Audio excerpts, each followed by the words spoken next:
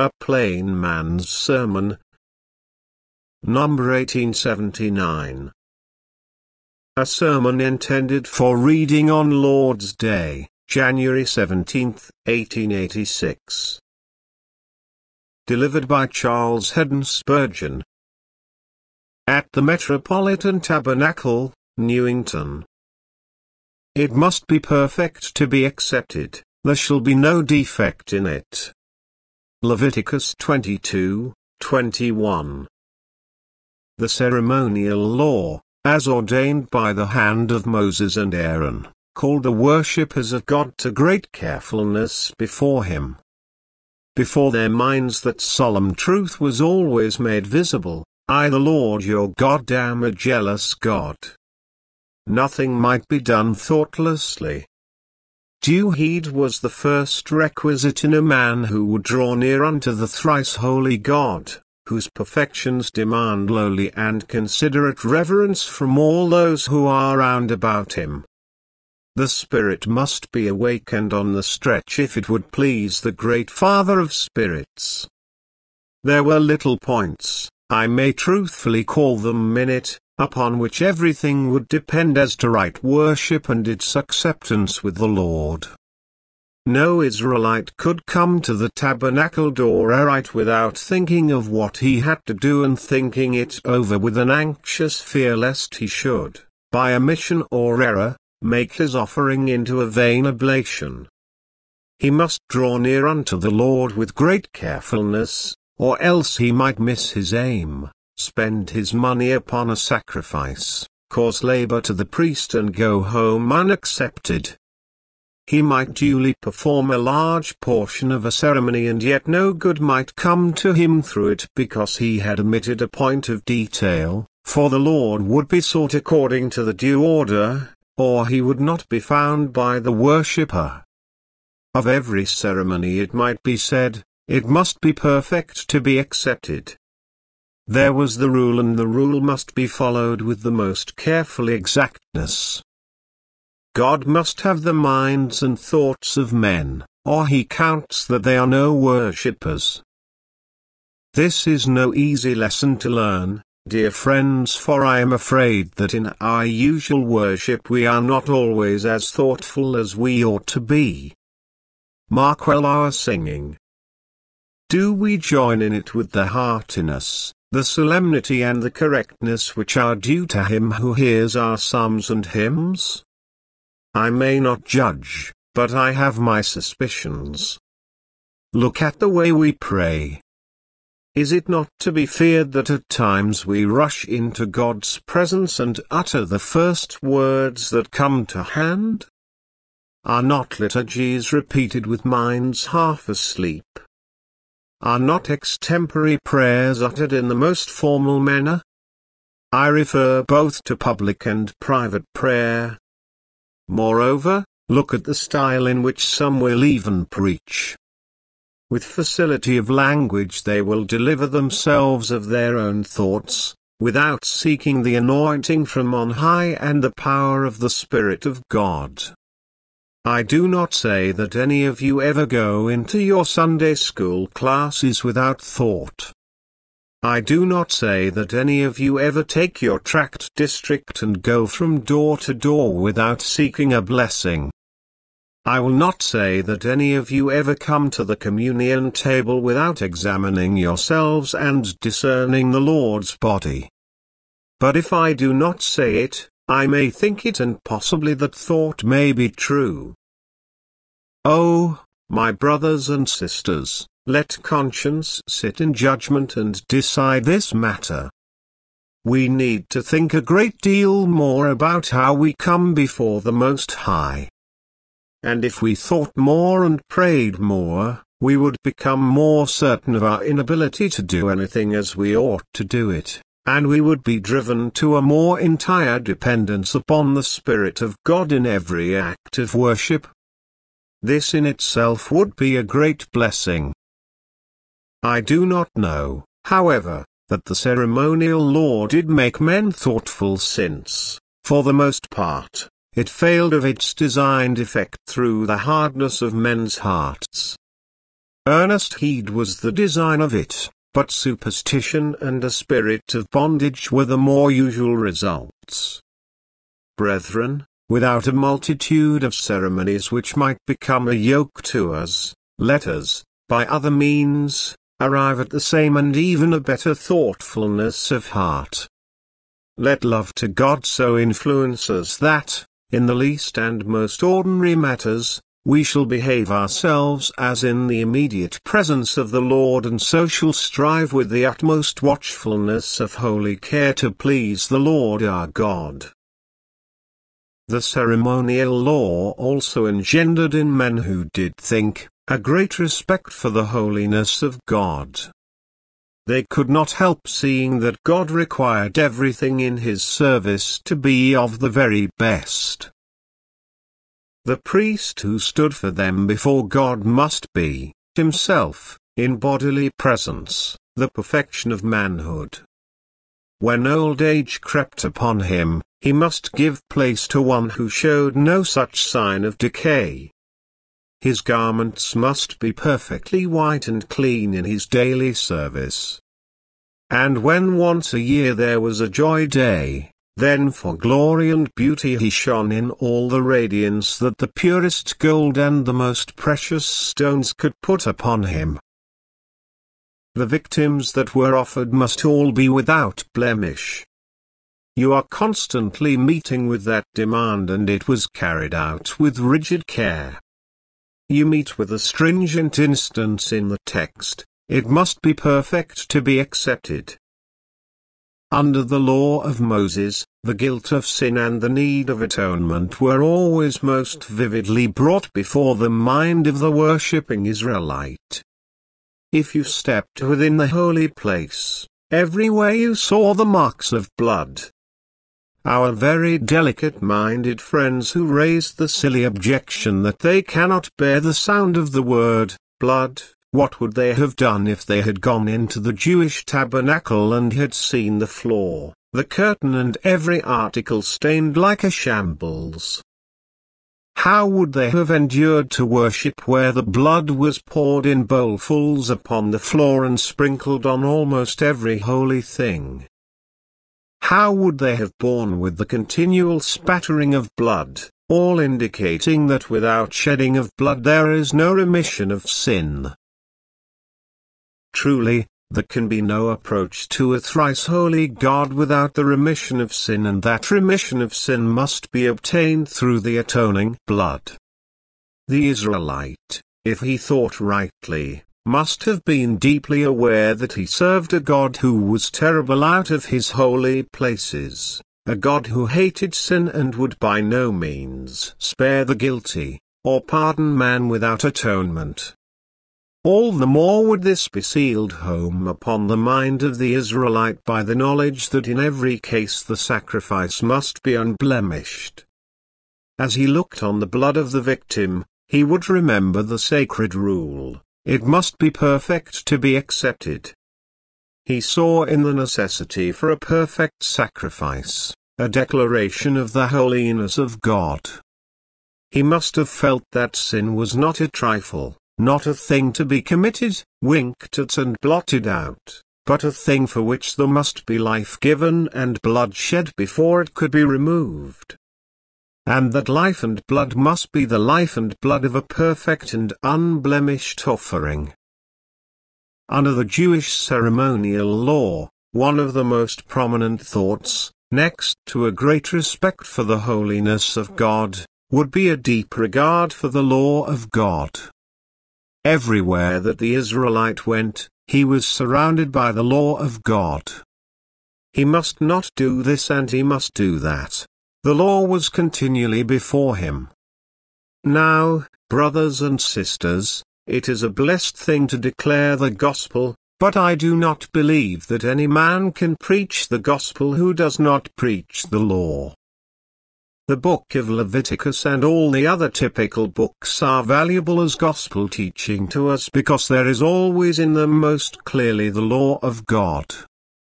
The law is the needle, and you cannot draw the silken thread of the gospel through a man's heart unless you first send the needle of the law through the center, to make way for it. If men do not understand the law of God, they will not feel that they are sinners. And if they are not consciously sinners, they will never value the sin offering. If the 10 Commandments are never read in their hearing, they will not know why they are guilty. And how shall they make confession?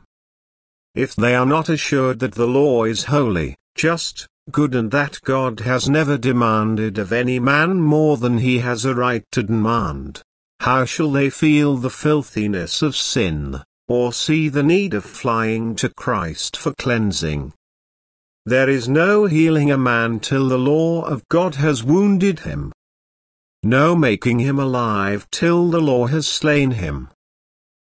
I do pray, dear friends, that God, the Holy Spirit, may lay the law of God, like an axe, at the root of all our self-righteousness, for nothing else will ever hew down that upas tree.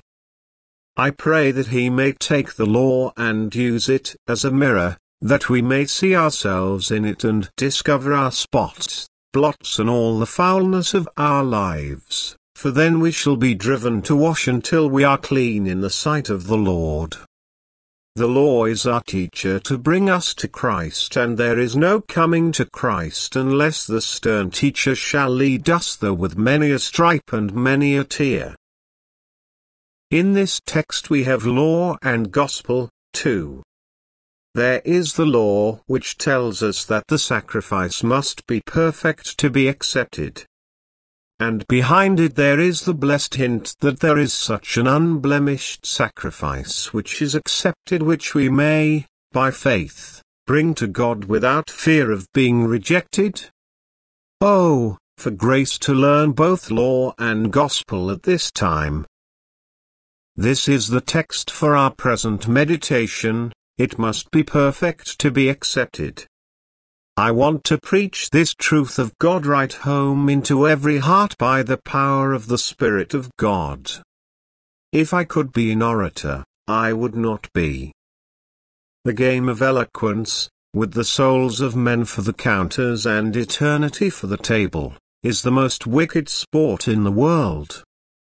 I have often wished that there were no such things as rhetoric and oratory left among ministers, and that we were all forced to speak in the pulpit as plainly as children do in their simplicity. Oh, that all would proclaim the gospel with plain words. I long that all may understand what I have to say. I would be more simple if I knew how. The way of salvation is far too important a matter to be the theme of oratorical displays. The cross is far too sacred to be made a pole on which to hoist the flags of our fine language. I want to tell you just things that will make for your peace, things which will save your souls. At least I would declare truths which, if they do not save you, will leave you without excuse in that dread day when he, whose ambassador I am, shall come to judge both you and me. 1. First, then, the rule of our text, it must be perfect to be accepted, may be used to shut out all those faulty offerings on which so many place their confidence.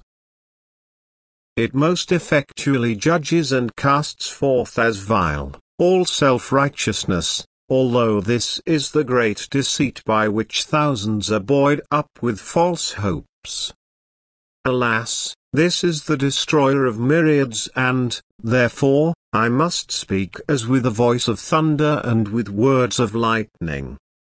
Hearken unto me, you that hope to be accepted of God by your own doings. Look to what will be demanded of you if you are to be accepted on your own merits. It must be perfect to be accepted, there shall be no defect in it. If you can come up to this rule, you shall be saved by your own righteousness. But if you cannot reach this mark, if you come short in any degree whatever, you will not be accepted. It is not said, It must be partially good to be accepted. Or, it must be hopefully good. No. It must be perfect to be accepted. It is not written, it must have no great and grievous blemish, but, there shall be no defect in it. See you not the height of the standard, the absolute completeness of the model set before you? Let the plummet hang straight and see whether you can build according to it, or whether, after all, your building is but as a bowing wall and as a tottering fence, altogether out of the perpendicular as tested by this uncompromising text. It must be perfect to be accepted, there shall be no defect in it. Why, look, sirs, you that hope to be saved by your own doings, your nature, at the very first, is tainted. God's word assures you that it is so. There is evil in your heart from the very beginning, so that you are not perfect and are not without defect. This sad fact spoils all at the very beginning. You are blemished and imperfect. Who can bring a clean thing out of an unclean? Not one. If the fountain is tainted, shall the streams be pure? Do you think it possible that you, who are a fallen man in your very parentage, in whom there is a bias towards evil, can possibly render perfect service unto God? Your hands are foul. How can your work be clean? How can it possibly be that you should produce sweet fruit when you, as a tree, are of sour stock and of bitter nature? O my friend, it cannot be that darkness should produce light, nor death bring forth life. How can your thoughts, words and ways be perfect? And yet all must be perfect to be accepted. Look again, for I feel sure that there must have been a blemish somewhere, as matter of fact. As yet you are not conscious of a blemish, or of a fault, and, possibly there is some justification for this unconsciousness. Looking upon you, I feel inclined to love you, as Jesus loved that young man who could say of the commandments, all these have I kept from my youth up. But I must beg you to answer this question, has there not been a blemish in your motives? What have you been doing all these good things for? Why, that I might be saved. Precisely so. Therefore, selfishness has been the motive which has ruled your life. Every self-righteous man is a selfish man. I am sure he is. At the bottom, that is the motive of the best life that is ever lived, which is not actuated by faith in Jesus Christ. The law is, you shall love the Lord your God with all your heart, and with all your soul, and with all your mind. But you have loved yourself, and lived for yourself. How, then, can you have kept the first precept of the law? What has been done by you has been done either out of a servile fear of hell, or else out of a proud and selfish hope that you would win heaven by your own merits. These are not love, nor even akin to it. The absence of love is a flaw, and a very serious one. It taints and spoils the whole of your life.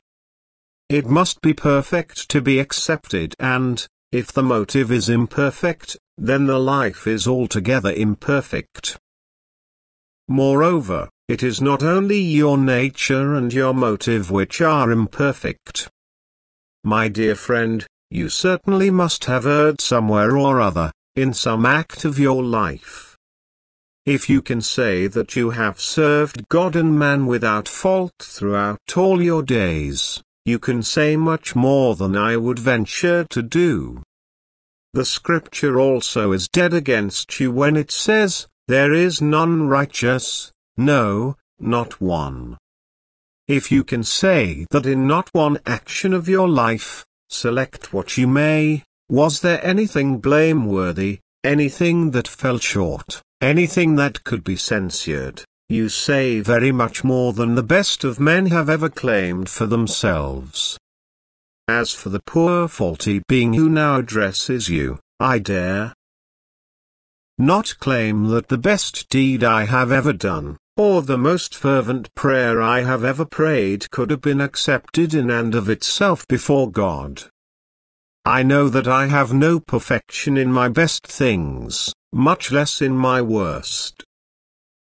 Tell me, my friend, was there not something wrong in your spirit? Was there not a shortcoming in the humility with which you worshipped? Or in the zeal with which you served? Or in the faith with which you prayed? Was there not something of omission, even if nothing of commission? Could not the work have been better done? If so, it is clear that it was not perfect, for had it been perfect it could have been no better. Might you not have lived better than you have lived? Might you not have been more pure, more generous, more upright, more loving, more gentle, more firm, more heavenly minded than you have been? Then this confession shows that, to some extent, you must have fallen short and, remember, it must be perfect to be accepted, there shall be no defect in it. Ah, I am talking very smoothly now, for I am only touching the surface and dealing with guesswork. But I fear there are greater evils underneath, if all were known. I think if I could read all hearts, there is not one here, however self-righteous he may be, who would not have to confess distinct acts of sin. Still, I will keep to the smooth strain and believe that you are as good as you seem to be. Indeed, I have a high opinion of many of you. I know how some of you have lived. You were amiable girls and excellent young women and have grown up to be careful, loving wives and, therefore, you say, I never did anybody any harm. Surely I may be accepted. Or, perhaps you are quiet young men, blessed with excellent parents and screened from temptation, and so you have never gone into open vice, but have gained a most respectable character. I wish that there were more like you. I am not condemning you, far from it, but I know that your tendency is to think that because of all this, you must, in yourselves, be accepted of God. Give me your hand and let me say to you, with tears, it is not so, my sister. It is not so, my brother. It must be perfect to be accepted, there must be no defect in it. This is a death blow to your self-confidence, for there was a time, some day or other in your life, in which you did wrong. What? Have you no hasty temper? Have no quick words escaped from you which you would wish to recall? What? Have you never murmured against God, or complained of His providence? Have you never been slothful when you ought to have been diligent? Have you never been careless when you ought to have been prayerful? Have you always spoken the truth? Has a lie never fallen from your lips? Can you say that your heart has never desired evil, never imagined impurity? Remember, the thought of evil is sin. Even a wanton desire is a blemish in the life, and an unchaste imagination is a stain upon the character in the sight of God, though not in the sight of man. It must be perfect to be accepted. I verily used to think concerning myself that I was a quiet, good, hopeful lad, addicted much to reading, seldom in brawls and doing nobody any harm. Oh, it was the outside of the cup and the platter I had seen. and when I was led by grace to look inside, I was astonished to see what filthiness was there. When I heard in my heart that sentence of the law of God, it must be perfect to be accepted, I gave up all hope of self-righteousness. And now I hate myself for having doted upon such a lie that I could be acceptable with God in myself. Have you never gone to live in an old house which looked like new?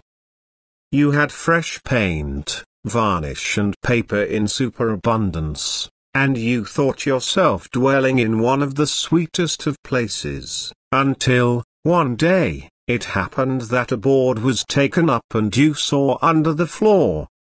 What a gathering of every foul thing! You could not have lived in that house at peace for a minute had you known what had been covered up. Rottenness had been hidden, decay had been doctored, death had been decorated. That is just like our humanity.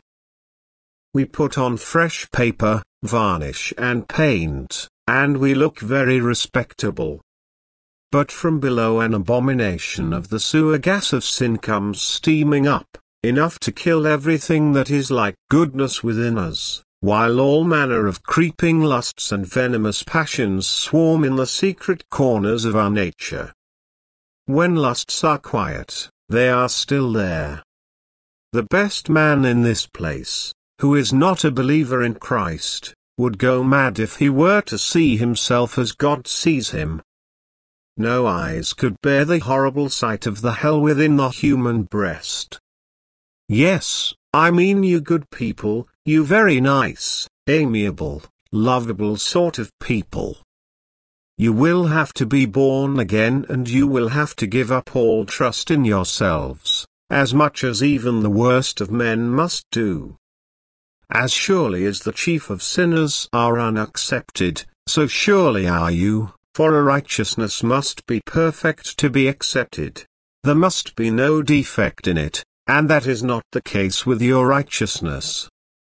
You know it is not. Well, says one, this is very hard doctrine. I mean it to be so, for I love you too well to deceive you. When a door has to be shut to save a life, there is no use in half shutting it. If a person may be killed by going through it, you had better board it up, or brick it up. I want to brick up the dangerous opening of self-confidence, for it leads to deception, disappointment and despair. The way to heaven by works is only possible to a man who is absolutely perfect, and none of you are in that condition. Do not pretend to it, or you will be arrant liars. I put no fine face upon it, you are not perfect, no, not one of you, for all have sinned and come short of the glory of God. Thus, then, our text shuts out all self-righteousness. It also shuts out all priestly performances. There is a notion among some people that the priest is to save them, alias the minister, for men easily, in these charitable days, make even dissenting ministers into priests. I have heard people say, just as I employ a lawyer to attend to my temporal business and I do not bother my head any more about it, so I employ my priest or my clergyman to attend to my spiritual business and there is the end of it. This is evil talk and ruinous to the man who indulges in it. I will speak of this priestcraft very plainly.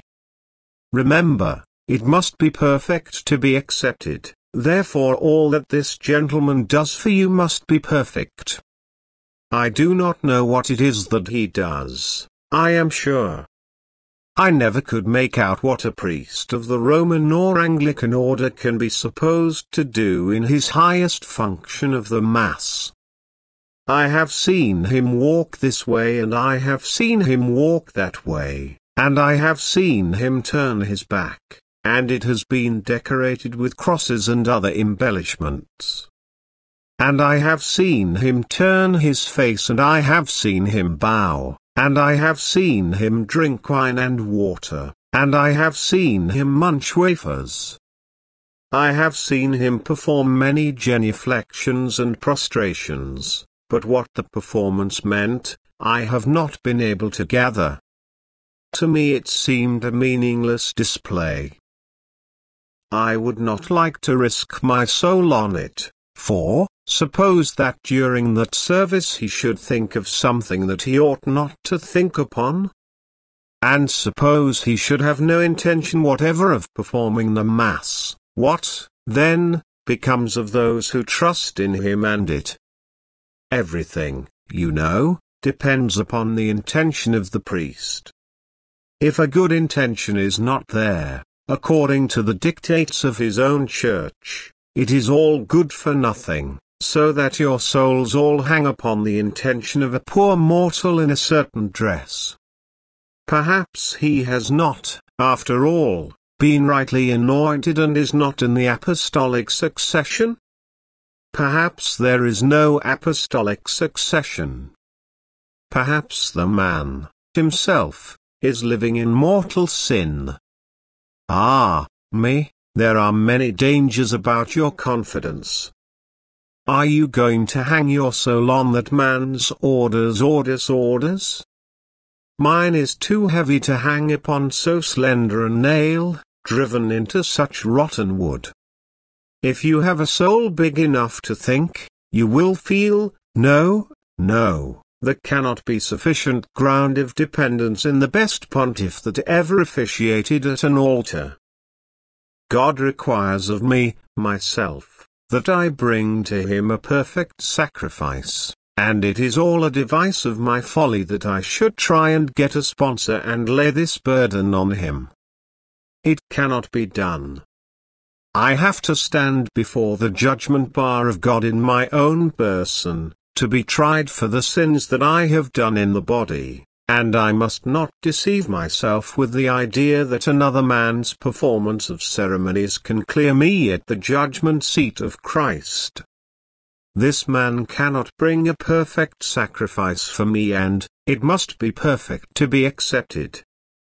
O sirs, do not be deluded by priestcraft and sacramentarianism. Whether the priest is of the school of Rome or of Oxford, you must believe in the Lord Jesus for yourselves, or you will be lost forever.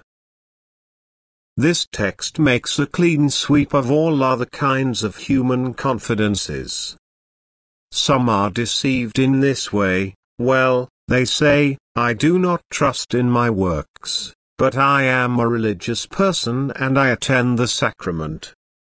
And I go to my place of worship pretty regularly. I feel that I must certainly be right. I have faith in Jesus Christ and in myself. In various ways men thus compose an image whose feet are part of iron and part of clay. With that kind of mingle-mangle, many are unconsciously contenting themselves. But hear this word of God. It must be perfect to be accepted, there shall be no defect in it. If we trust Christ and nothing else, that will be perfect. But if you are trusting Christ up to 15 ounces in the pound and yourself for the last ounce of the 16, you will be a lost man, for that last ounce is an ounce of imperfection and, therefore, you cannot be accepted of God. There are some others who say, I have suffered a great deal and that will make amends. There is a current idea among men that all will go well with poor people and hard-working people because they have had their bad times here on earth. When a man has had a long illness and suffered a great deal in the hospital, his friends say, poor soul, he has gone where he is better off. They feel sure of it because he has suffered so much. Ah, me, but, it must be perfect to be accepted, and what is the perfect in a human life, even if it is checkered with suffering, poverty and need? Ah, no. Poverty does not work perfection. Sickness does not make perfection. My text stands like a cherub, waving a fiery sword before the gates of paradise, shutting out all fancies and notions, of which I will not now speak particularly, by this dread sentence: it must be perfect to be accepted, there shall be no defect in it. 2. This brings me to note, with great delight of heart, that as this rule shuts out all other confidences, so this rule shuts us up to the sacrifice of Jesus Christ. O beloved, if I had the tongues of men and of angels, I could never fitly tell you of him who offered himself without spot unto God, for he is absolutely perfect, there is no defect in him. He is perfect in his nature as God and man. No stain defiled his birth, no pollution touched his body or his soul. The prince of this world, himself, with keenest eyes, came and searched the Saviour, but he found nothing in him. In all points tempted like as we are, yet without sin. There was not the possibility of sinning about the Saviour, no tendency that way, no desire that way. Nothing that could be construed into evil ever came upon his character. Our perfect sacrifice is without spot, or wrinkle, or any such thing. As he was perfect in his nature, so was he in his motive. What brought him from above but love to God and man? You can find no trace of ambition in Christ Jesus. In him there is no thought of self. No sinister or sordid motive ever lingered in his breast, or even crossed his mind. He was purity and holiness in the highest degree. Even his enemies have nothing to allege against the purity of the motive of Jesus of Nazareth. As his nature was perfect, so was his spirit.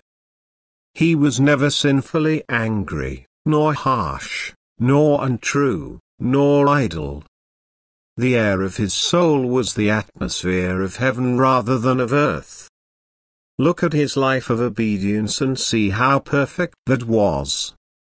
Which commandment did he ever break? Which duty of relationship did he ever forget? He honored the law of God and loved the souls of men. He gave the character of God perfect reflection in his human life. You can see what God is as you see what Christ is. He is perfect, even as his Father who is in heaven is perfect. There is no redundancy, or excess, or superfluity in his character, even as there is no coming short in any point. Look at the perfection of his sacrifice. He gave his body to be tortured and his mind to be crushed and broken, even unto the agony of death. He gave himself for us, a perfect sacrifice. All that the law could ask was in him. Stretch the measure to its utmost length and still Christ goes beyond, rather than falls short of the measure of the requirements of justice. He has given to his Father double for all our sins. He has given him suffering for sin committed and yet a perfect obedience to the law. The Lord God is well pleased with him. He rests in the Son of his love and, for his sake he smiles upon multitudes of sinners who are represented in him. My heart rejoices as I think of Gethsemane, Calvary, and of him who by one offering has perfectly sanctified all who put their trust in him. It is finished, he said, and finished it is forever. Our Lord has presented a perfect sacrifice. It must be perfect to be accepted, and it is perfect. There shall be no defect in it, and there is no defect in it. Glory be to God Most High. Now, I want you just to let me stop preaching, as it were, while every man among you brings this sacrifice to God. By faith take it to be yours. You may. Christ belongs to every believer. If you trust him, he is yours. Poor guilty soul as you are, whether you have been a Christian 50 years or 10 years, or whether you are just now converted, if you believe, you may now come with Christ in your hands and say to the Father, "O my Lord, you have provided for me what your law requires, a perfect sacrifice. There is no defect in it. Behold, I bring it to you as mine." God is satisfied. What joy! God is satisfied. The Father is well pleased. He has raised Christ from the dead and set him at his own right hand in the heavenly places in token of that satisfaction. Let us be satisfied, too. That which contents God may well content me. My soul, when your eyes are full of tears on account of your sin and your heart is disquieted on account of your infirmities and imperfections, look right away from yourself to the full atonement made, to the utmost ransom paid. The offering of Jesus is perfect and accepted. The righteousness of your Lord Jesus is without blemish, and you are accepted in the Beloved. That delightful passage in Exodus came flashing up to my mind just now, where the Israelites sprinkled the blood on the lintel and the two side posts. Then he shut the door. He was inside, he did not see the blood anymore. The blood was outside upon the posts and he could not see it, but was he safe? Yes, because it is written, "When I see the blood, I will pass over you." It is God's sight of the blood of his dear Son that is the everlasting safeguard of all who are in Christ.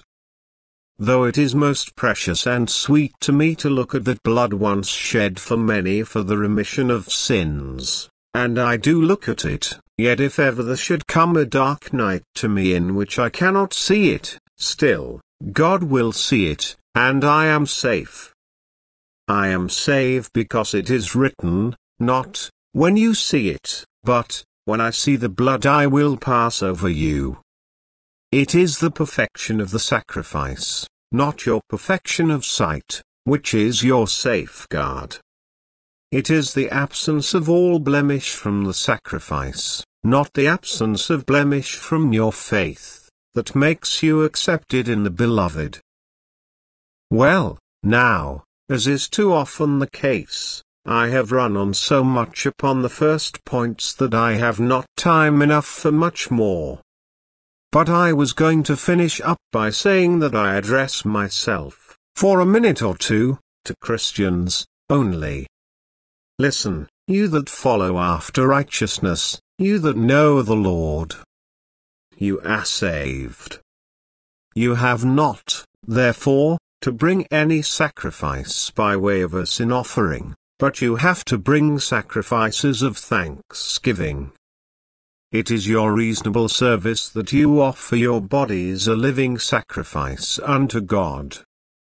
If you do this, you cannot bring an absolutely perfect sacrifice, but you must labor to let it be perfect in what is often the biblical sense of perfection. Beloved brothers and sisters, you must take care that what you bring is not blind, for the blind were not to be offered. You must serve God with a single eye to the glory of God. If you attend a prayer meeting, or teach a class, or preach a sermon, you must not do it with a view to your own selves in any way, or it cannot be accepted.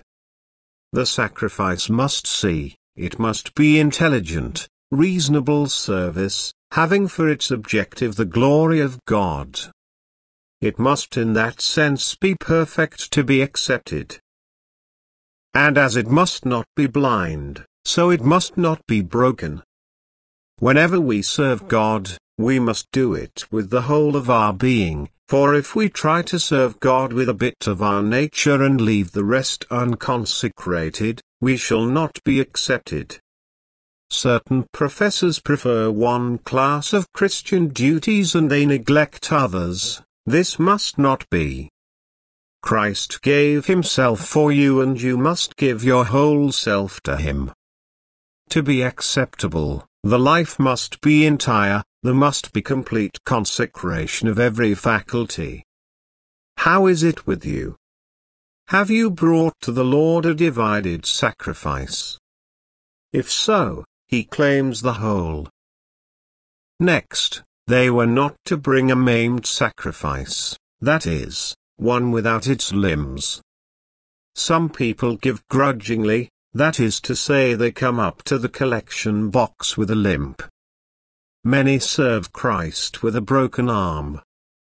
The holy work is done, but it is painfully and slowly done. Among the heathen, I believe, they never offered, in sacrifice to the gods, a calf that had to be carried.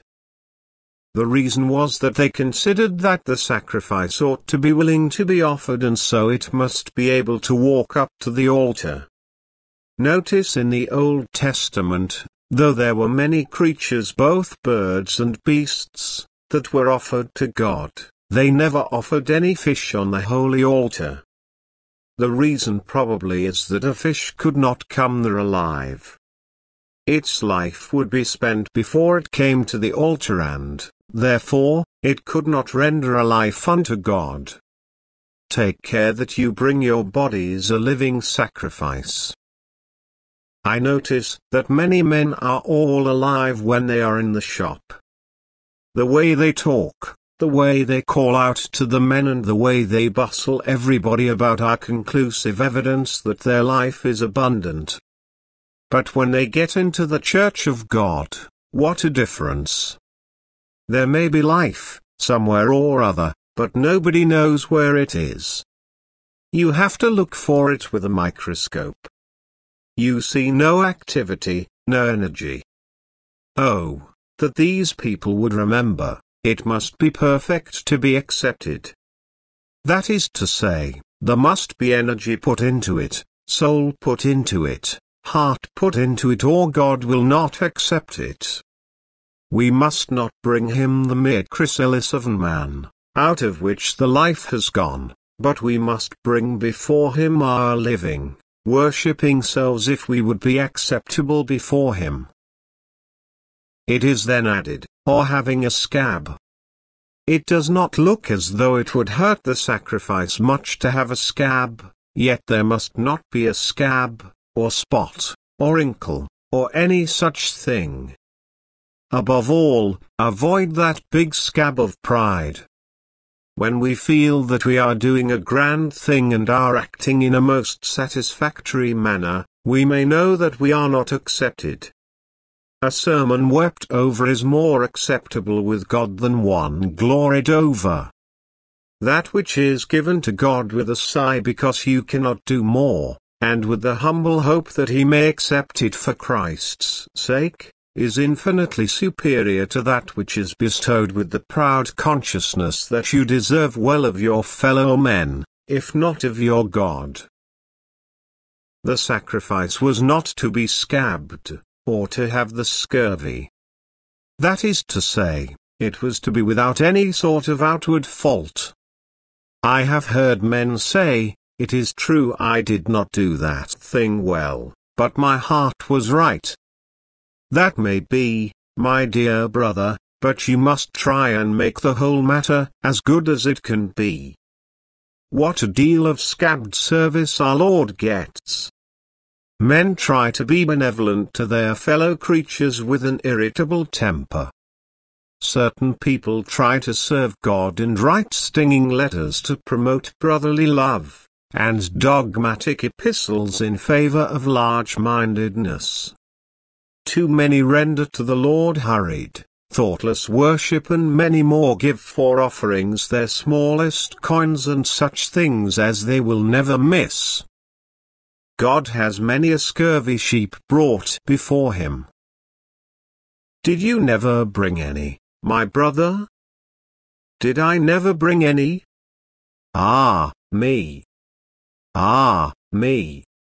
But still, let us mend our ways and, since the Lord Jesus offered himself without spot, let us try to serve him with our utmost care. The best of the best should be given to the best of the best. We sometimes sing, all that I am, and all I have, shall be forever yours. Oh, that we practiced it as well as sang it. Would God that the best of our lives, the best hours of the morning, the best skill of our hands, the best thoughts of our minds, the very cream of our being were given to our God. But, alas, Christ's cause is sent round to the back door to get the broken meat and, mind you do not leave too much meat on the bone, is the kind of instruction that is given to her who hands it out. Christ Jesus is sent to the dung heap for the odds and ends. Cheese parings and candle ends are given to the missionary society. Perhaps the statement is too liberal, it would be well if they were. 3 pennies and 4 pennies are gracious gifts from struggling tradesmen and poor people, but they are hardly decent when sent in by folk who spend hundreds of pounds upon their own pleasure.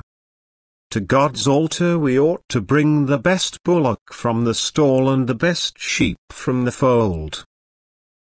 I leave you to yourselves to judge whether it is not so.